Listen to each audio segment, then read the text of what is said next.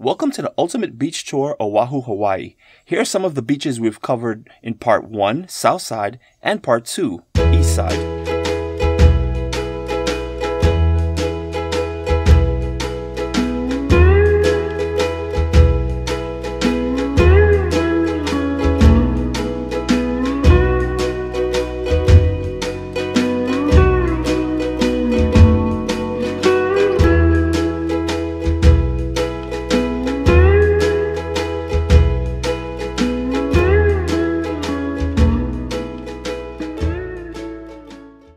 Welcome to our Ultimate Beach Tour Oahu, Hawaii, where we are taking you on an in-depth tour around the entire island, reviewing over 20 of the best beaches Oahu has to offer.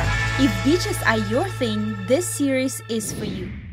North Shore gained its popularity from the massive waves here during the winter time. It also hosts the world's biggest surfing competition every single year. We will be reviewing the most famous beach for surfing, snorkeling, turtle spotting, a beach for nude lovers, and even cliff jumping. Just be out with us to the North Shore of Oahu. We're kicking it off here at Sunset Beach, just a little over an hour drive from Waikiki. At Sunset Beach, you can be guaranteed a front row seat on the beach to witness big wave surfing during the winter season. In the summer months, the massive waves flatten and the tranquil waters give way to some great snorkeling, swimming, and other water activities. But of course, they don't call it Sunset Beach for nothing. This beach is renowned for some of Hawaii's most spectacular sunsets. This beach spans over 2 miles with soft, gentle sloping of beige, coarse sands into the Pacific. This beach does have lifeguards and restrooms located across the road, and getting to this beach is as simple as pulling off to the side of the road. It does have designated parking, but it's limited, so you may have to park further up the road or before getting to the beach. Sunset Beach offers very little shade from the tree lines in the morning, so be sure to come equipped.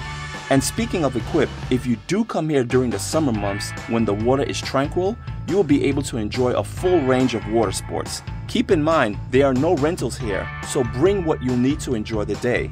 You can find a lot of people enjoying takeout while watching the sunset. If you're at this beach and you want to grab a bite, we highly recommend Ted's Bakery. If you know us, you know we love it here. We highly recommend their garlic shrimp. It's to die for. Personally speaking, it's better than Giovanni's Shrimp Truck. Just saying. Plus, when you order a combo or a large size meal, you'll get a free slice of their famous Ted's Pie, which you'll find all over Oahu. And it's baked right on the premises. You can choose from over 5 different flavors. If you've eaten at Ted's, drop a comment. Let us know what your experience was like and if you agree.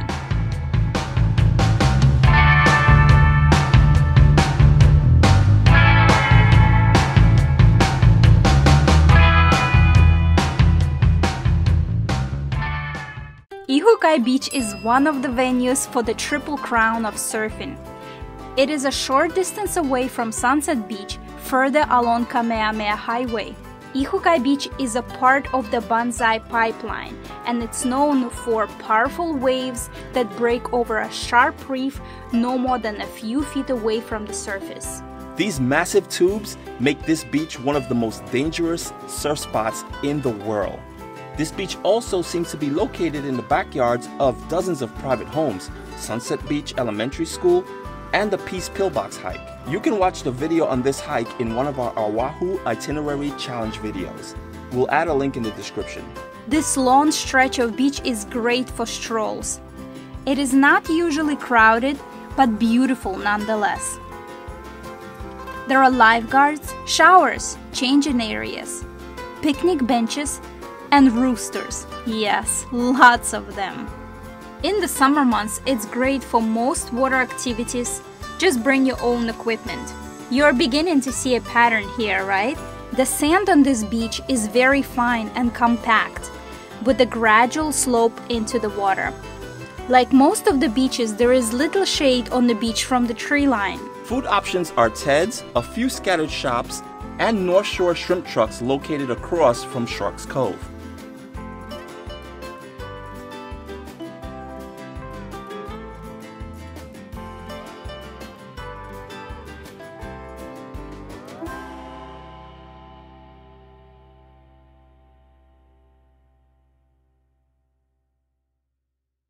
Waimea Beach Park is located just past Haleiwa Beach across from Waimea Falls Park and 50 minutes away from Waikiki. Waimea Bay is famous for its huge waves that you can see every year from October to April.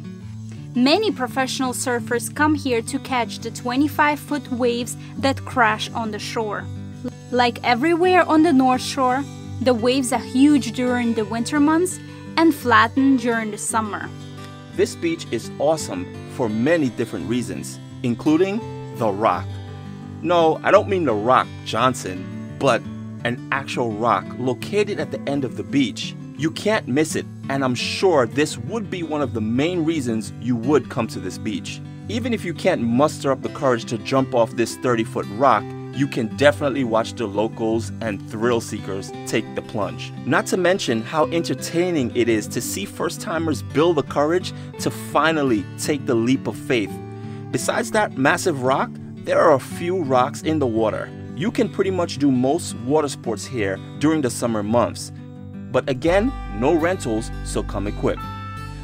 On the opposite side of the bay, you will find the iconic Mission of St. Peter and Paul Church and the freshwater river that flows from the Waimea Falls.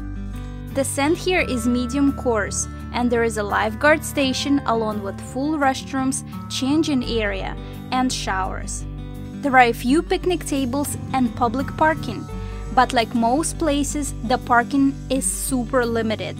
So don't be surprised if there is no parking unless you plan ahead and arrive early. Early birds catches the worm and gets the parking.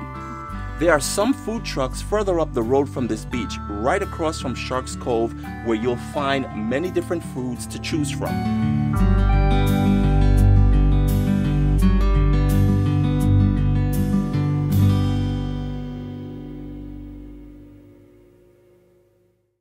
Now, Laniakea Beach did not make our list because it's a great beach to lay out or it's water sports friendly, but more so for its turtles. And let's face it, who comes to Hawaii and don't want to see sea turtles or honu sunbathing on the beach? This beach is also known as a turtle beach for obvious reasons. Now, for the record, you are not guaranteed to see any turtles when you get there, but the probabilities of seeing them are the highest on this island. We can't mention green sea turtles without mentioning the rules. Keep back 10 feet and do not touch. Simply put, it's against the law. Do not shoot the messenger here. No, seriously. These green sea turtles are protected, and many people continuously break the laws for Instagram or Facebook photo opportunities and get too close or even try to touch them.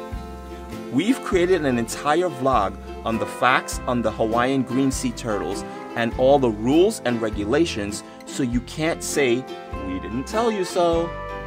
Getting here is a little challenging, as you have to park across the road on the side of the road and play chicken to get across to the beach side by dodging the North Shore traffic. Parking here is super limited, as there is just a small dirt area off the side of the road. And as a heads up, when coming here 15 minutes out, if you hit traffic, this area is the reason why. Everyone slows down here for two reasons. One, to respect people trying to run across the road to get to the beach side, as there is no designated crossing lanes. Two, people in their cars slow down to stick their heads out the window in hopes to catch a glimpse of any of the sea turtle sunbathing on the beach. It's rare to find people utilizing this beach for swimming or sunbathing, just because there are so many other options that are not far from this beach and are much better. It's a smaller strip of sand and it does have a lifeguard, but no restrooms.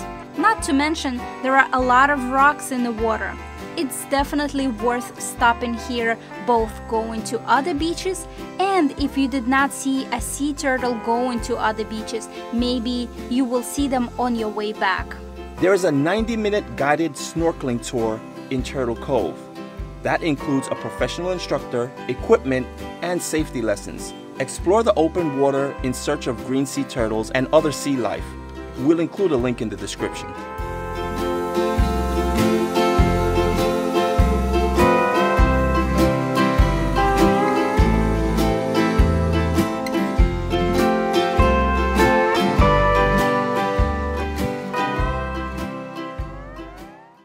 Haleiwa Beach Park is located 40-minute drive from Waikiki. It is a gorgeous, relaxing beach with an awesome view. It's only a few minutes away from the famous town of Haleiwa, where you can grab shave ice, food, and snacks. Notice I said shave ice, not shaved ice. Yes, it's a thing here. You're welcome. This beach park offers all the bells and whistles.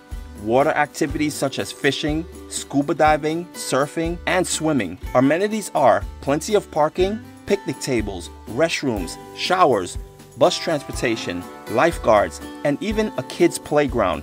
Although North Shore beaches can be ruthless, the waters here are much calmer because of the concrete walls that break the waves, that are perfect for first-time surfers and swimmers. The ocean floor is rocky, so bring water shoes. The sand here is fine with a quick drop-off into the ocean.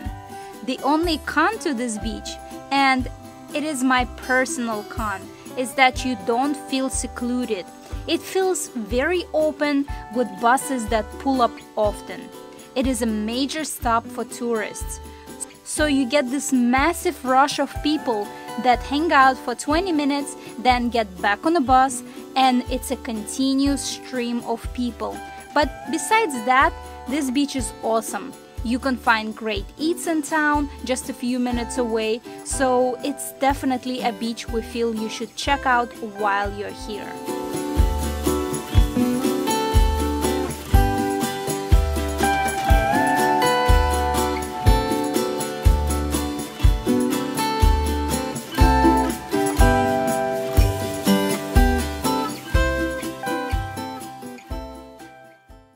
As we mentioned in the beginning of the vlog, there is a nude beach. And now, here we have it.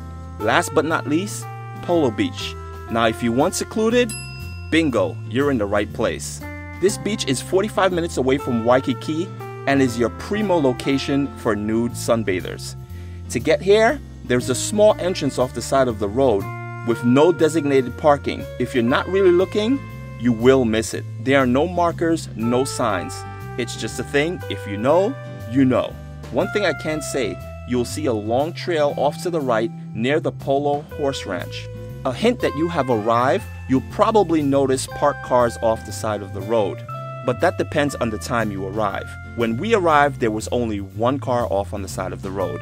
In this specific area, you want to be vigilant. Keep your cars empty of any valuables. Put them in the trunk of your car if you must. Or if not, take it with you. While we were there, we noticed lots of broken glass, which is an indication of you know what. Yes, car break-ins. It's a thing here.